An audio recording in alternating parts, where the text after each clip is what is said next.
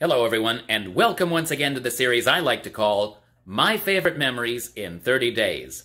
Now today I'm going to talk about my all-time favorite washer, and that is the 1975 Kenmore All-American washer.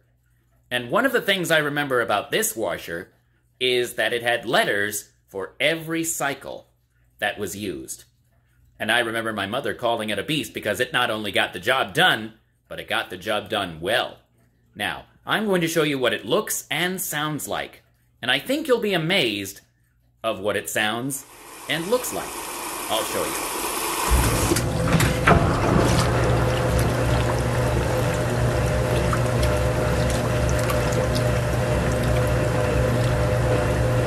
That belt sound reminds me sort of the jet engine sound effect that Rocky the Flying Squirrel would use. Sort of. Well, I hope you enjoyed the video and the sound effects that the washing machine included. I'll see you tomorrow.